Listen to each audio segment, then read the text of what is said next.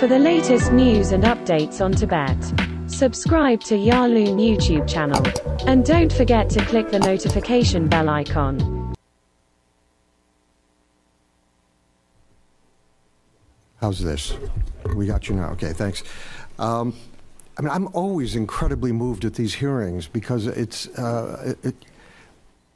Congressman Nunn. We haven't met before, but I'm astonished by the power and the profundity and intelligence of your discussion with us today and your experience. So thank you for being part of us. Thank you, Chairman Smith, as always. Senator Merkley, thank you so much for your continued support for these important things. Representative Steele, who spoke, thank you very much. And Undersecretary Ezra Zaya, thank you so much for speaking here today. I'm here, my motivation is clear for the Tibetan people, for the Tibetan brothers and sisters that I've known for 45 years. It was 45 years ago that I wandered into a refugee camp in Nepal and was astonished by these extraordinary people. And the little that I've been able to help them in the meantime, I think has only to a very small degree repaid what they have given me over the last 45 years. So I'd like to acknowledge our Tibetan brothers and sisters in the room right now. Thank you so much.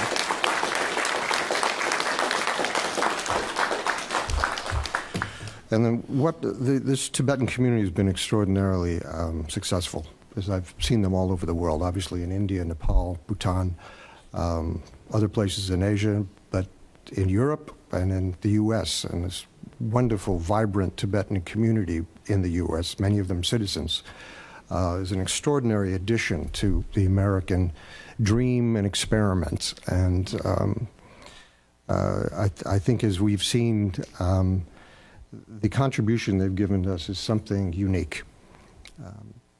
The commitment to nonviolence, the commitment to wisdom and compassion is something that we sorely need.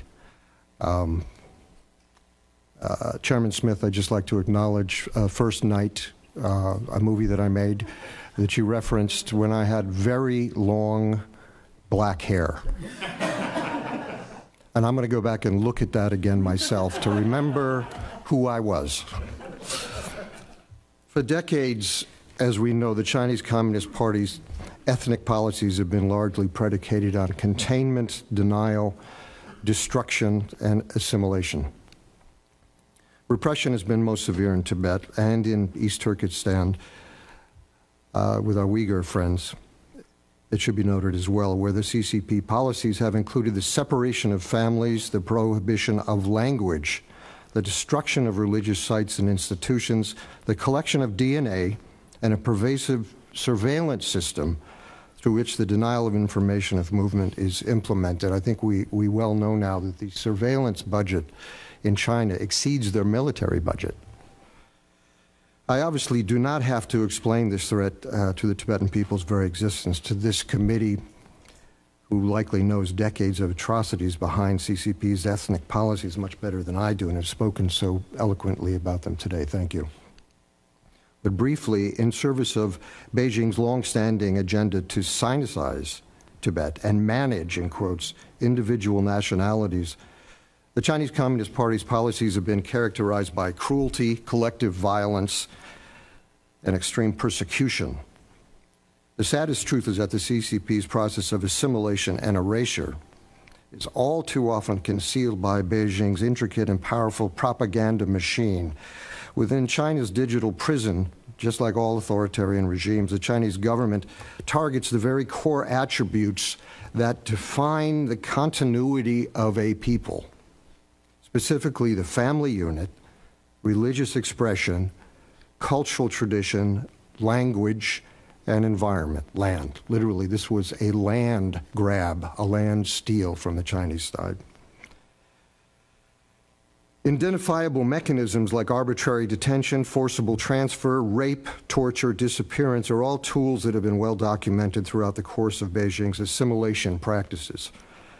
Xi Jinping's recent appointment of Pan Yue to the Central Committee is likely an indication of this aggressive assimilation that will not only continue but surely intensify. And if the Beijing chairman's recent visit to Moscow is any indicator of a new era, every one of China's 55 ethnic groups, including Tibetans, Uyghurs, Mongolians, are right to be extremely afraid.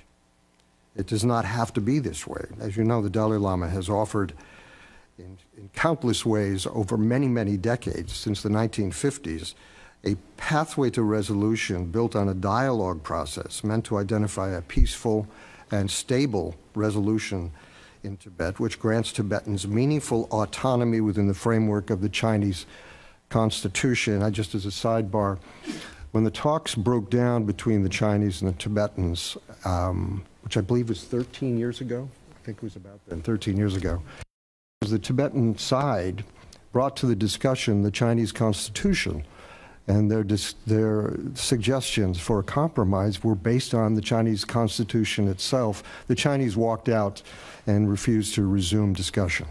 So it's clear where they were coming from. It's obvious why mutual agreement is crucial to Tibet's survival and the avoiding of the eradication of the Tibetan people, but it might be much less clear to Beijing how this benefits them. There are three key elements of this benefit to them. First, it lends Beijing the legitimacy that it so desperately seeks in Tibet and which it's never had. Second, it enables Beijing to reset the relationship with India. And third, if successfully implemented, a reciprocal agreement in Tibet removes or perhaps lessens the international stigma associated with Beijing's abysmal human rights record, ranging from acts of genocide like those determined by the International Committee of Jurists in 1960 to present-day criticism of Beijing's long-standing brutality in Tibet and East Turkestan, which has only intensified after the 2008 Tibetan uprising, which has been followed by years of self-immolation sacrifices from the Tibetan people in protest of the Chinese government's violent rule. I'd like to ask the committee to remember Tsawang Norbu, a very popular Tibetan singer who self-immolated last year in Lhasa, demonstrating a peaceful agreement in Tibet, which includes the rights of a child, the right to mother tongue, the freedom of movement, and religious practice, is a powerful step up for Beijing, sending the entire world the right signal that the Chinese government is genuinely capable of addressing discord through dialogue with reason and a peaceable human value rather than the demonstration of brute force and denial. Two steps must be taken to help this happen. First, we must be clear about the history that brought us to the point of the People's Republic of China in Tibet. Second, the United States, allies, and the international community must speak with a unified voice. For me, this is the most important thing.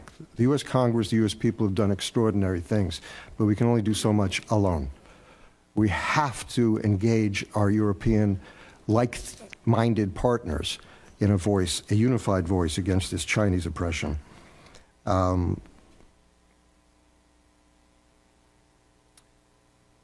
the record, the Chinese Communist Party invaded Tibet without any provocation whatsoever, and actually at the suggestion of Stalin at the time, in 1949-1950, as the CCP consolidated control over the Tibetan minority nationality, which obviously wasn't a minority of Tibetans, it was all Tibetans. The Chinese had been thrown out of Tibet at that point. The CCP violated human rights standards and contravened its own policy promises to respect Tibetan institutions, Tibetans' religion, and the Tibetan people's right to self-determination. Open uprising in 1959, March 10th, 1959, in the Dalai Lama's harrowing escape to India, where he and many additional Tibetans sought refuge, and thanks to the generosity of India, remained harbored, where the Tibetan community has become a vibrant and beloved thread in India's pluralistic democracy. During the next 2 decades, the denial and destruction of Tibetan culture, religion, and language, arbitrary detentions and torture is estimated by the Tibetan government in exile to have resulted in the deaths of 1.2 million Tibetans, 1/5 of the country's population. Many more Tibetans languished in prisons, labor camps. Many of them I knew personally. In fact, there was an extraordinary Lama, Rinpoche Rinpoche, who lived with me for the last several years of his life, who had spent 20 years in solitary confinement. Many more Tibetans languished in these prisons. Stories go on and on. Historic buildings were destroyed, monastics, temples, 6,000 monasteries destroyed, literally thousands of ancient Buddhist texts critical to the legacy of Tibetan Buddhism and the broader Buddhist community were burned, looted, or lost in the zealotry of the Cultural Revolution.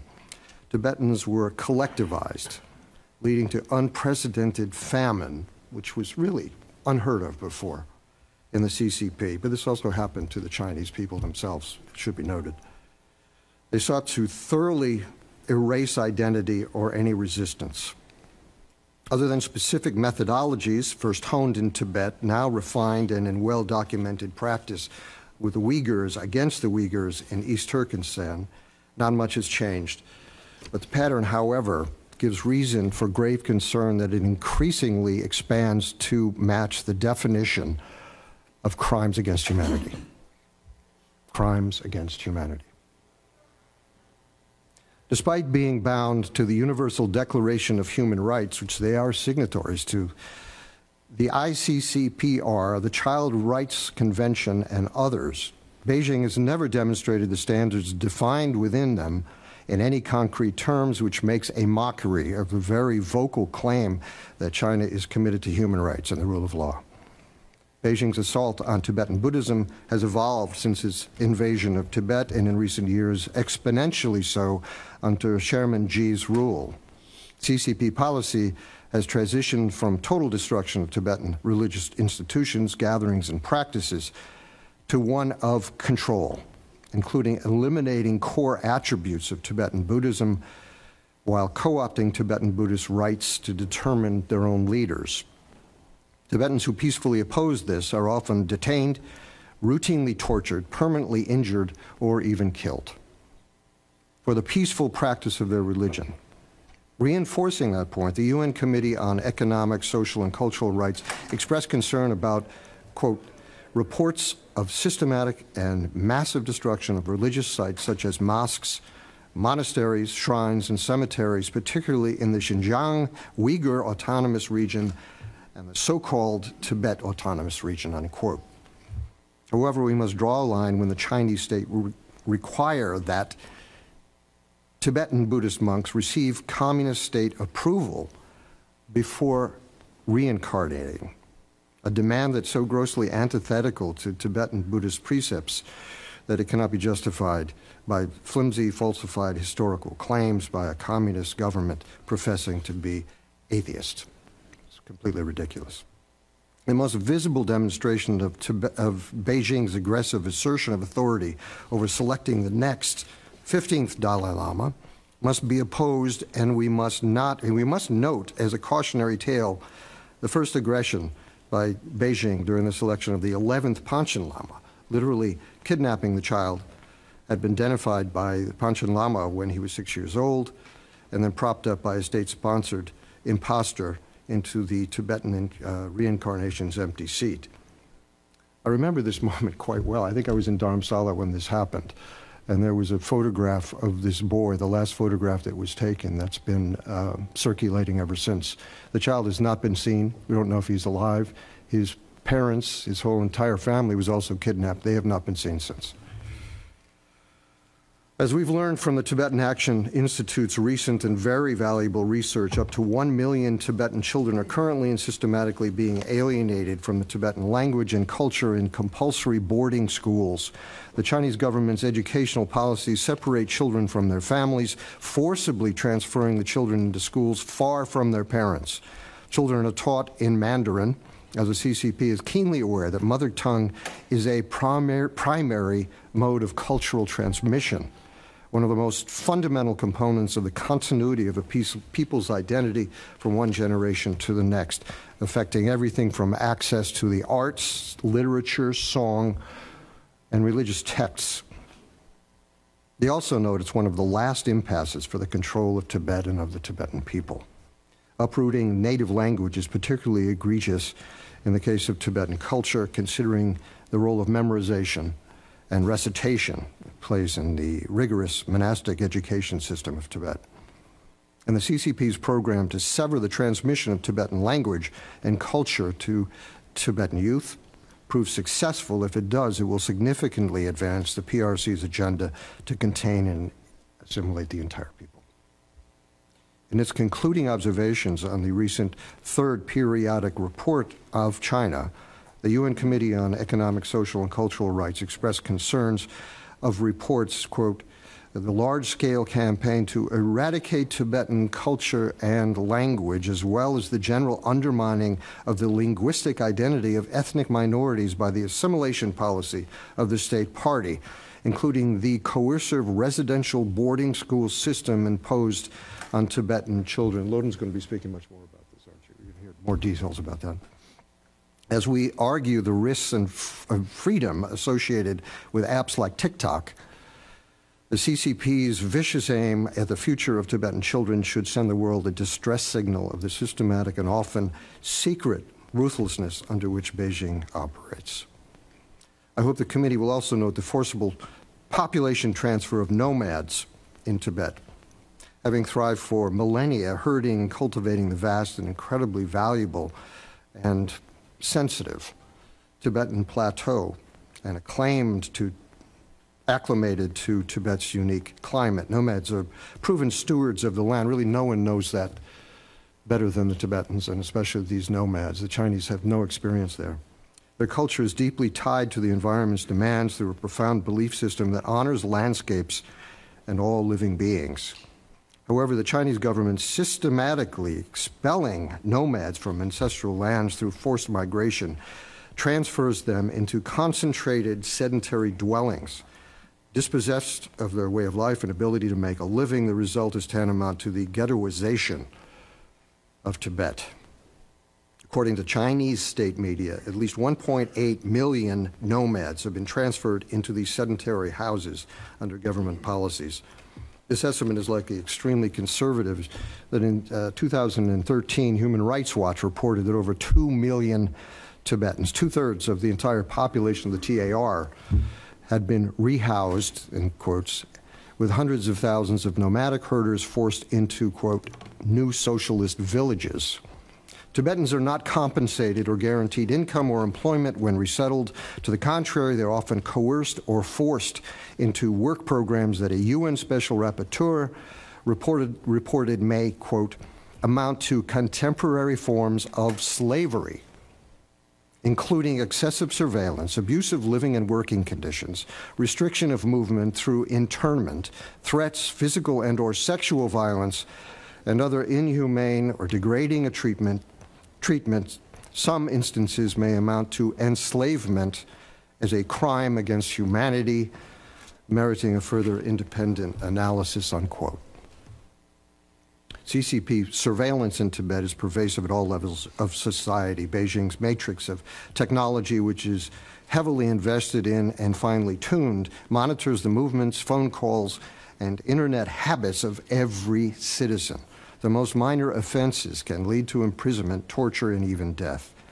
Information control, internet blackouts, and invasive digital surveillance feeds a massive state of control in Tibet, as we've recently witnessed the emergence of CCP police departments in the shadows of democratic cities throughout the world. It's astonishing. We know the surveillance extends far beyond Tibet's borders. Within China, Chinese tech firms have developed software to detect and track Tibetans and other, quote, ethnic minorities within the PRC. A report published by the Citizens Lab finds that China's policy in the Tibetan Autonomous Region has gathered between 920,000 to 1.2 million DNA samples in the Tibetan Autonomous Region over the last 6 years. These figures represent a quarter to a third of the total population of the TAR. Human Rights Watch also details Chinese authorities systematically collecting DNA from residents of the TAR, including blood from children as young as 5 years old without parental consent. Can you imagine this with your own children? with our own children, our grandchildren. Unthinkable. It should remind us of the East German Stasi methods, which horrified us all. Families were encouraged to spy, report on each other, often through coercive or financial incentives. I hope the committee will note the dangerous pattern of death due to torture that has been observed, including the recent deaths of 19-year-old monk Tenzin Nyima and 51-year-old tour guide Kunchak Jimpa. In both cases, as with many others, an investigation into deaths in custody and the prosecution of those responsible to them for those deaths was never undertaken by the Chinese authorities. I'd also like to note for the record Jigme Gyatso, a monk at Labrang Monastery, who recorded and released a video detailing his torture at the hands of Chinese police. He was sentenced to 5 years in prison for that video, released in extremely poor condition, and as a result of his crime, Jigme was blacklisted from receiving private medical care until his death last summer. The appropriation of land often coincides with the persecution of a people. China's annexation of Tibet, the land grab, and Beijing's plunder of Tibet's abundant natural resources have significant regional security implications as well. One of the most illustrative examples is water. China is water poor. In contrast, the Tibetan Plateau is the source of the entire region's major rivers. At least 1.5 billion people rely on for food and economic development. The PRC has erected numerous massive damming projects and continues with extensive plans for water diversion. China's occupation of Tibet provides necessary resources to China while allowing Beijing to control the tap for South and Southeast Asia. This is a very, very important factor. This is security for the entire world that we're playing with here. Precious metals and minerals serve as another example. Tibet's occupation provides access to 126 different minerals, including copper, iron, uranium, zinc, gold, and lead. Tibet has also large amounts of lithium, and that's critical to powering modern technologies like cell phones, and hybrid and electric cars. Tibet's location and scale also provide a commanding position for the entire Himalayan region, a fact certainly not lost on the Communist Party. We've witnessed deadly skirmishes between the Chinese and the Indians in Arunachal Pradesh, where the People's Liberation Army encroaches on Indian borders and continues to antagonize stability in the region. Resource exploitation, environmental appropriation of the plateau overlay a thick blanket of repression over Tibetans who call it home. Voicing or communicating concern over these policies puts Tibetan lives at risk of detainment, disappearance, or worse. And so fear permeates the plateau, leaving Tibetans silenced. This is how Tibetan people survive in occupied Tibet, in fear and silence. According to international law, people deserve the right to determine their own future. The Tibetan people's call for dialogue with the People's Republic of China is an urgent cry for self-determination to protect Tibet's unique culture, religion, linguistic, and environmental heritage. This cry has been going on now for decades. While self-determination does not carry a single definition, the Tibetan people have proposed a way forward towards self-determination and meaningful autonomy within the framework of the Chinese Constitution in a reciprocal proposal of compromise based on protecting the core interests of both Tibet and China. His Holiness the Dalai Lama has presented multiple documents over these many decades that provide a concrete framework for negotiation. Yet in contrast, Beijing refuses to return to the tables. 13 years have passed since the last Sino-Tibetan dialogue, although the U.S. routinely calls for the resumption of dialogue. In fact, it's by law of the land now that it has to be called for. The Tibet Policy Act of 2002 requires that. A resumption of dialogue, and has made multiple laws stating support for dialogue. The CCP ignores it, and any like-minded nations calling for that same dialogue. Such a strategy must be called out. China must return to the negotiating table at the highest level immediately. And these are the policy recommendations going forward. To pass H.R. 533S 138, which has been discussed. Very, very important piece of legislation, and work with the administration to clarify U.S. support of the Tibetan people and negotiations with the Dalai Lama and the Tibetan leadership. This is essential, completely essential to long-term support of Tibetans' call for self-determination. Number two, the implementation of the Tibetan Policy and Support Act and the Reciprocal Access to Tibet Act. These were really important things that passed Congressmen over the last years, both houses. And we have to make sure that they are implemented and we have followed through from all of us to go to the State Department and say, what have you done? We need the report. By law, this is something you have to do. And they need that encouragement. Follow the UN Committee on Economic, Social, and Cultural Rights in its concluding observations. They call on Chinese authorities to immediately abolish the colonial boarding school system imposed on Tibetan children, allow private Tibetan schools to be established, and ensure Tibetan is the language of instruction in Tibet. Also utilize the U.S. vote in the UN and optimize like-minded countries we're talking about, to press Central Committee members to halt the expulsion of nomadic herders, rural residents, and small-scale farmers from ancestral lands. Also publish a comprehensive report on CCP's propaganda efforts in China and in international forums to manipulate global perceptions of Tibetan Buddhism and His Holiness the Dalai Lama. The Chinese version of history is a complete fantasy.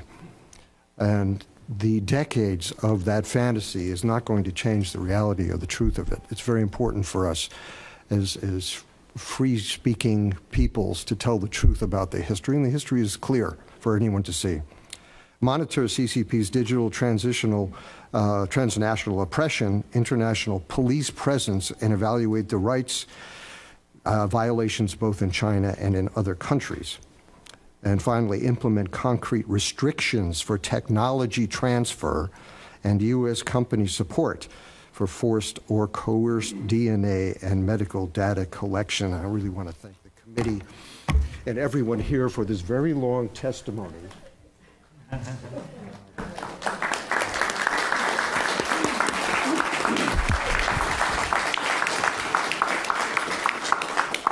Everyone here knows this already, but maybe someone else listening to this hearing or reading it will hear it for the first time.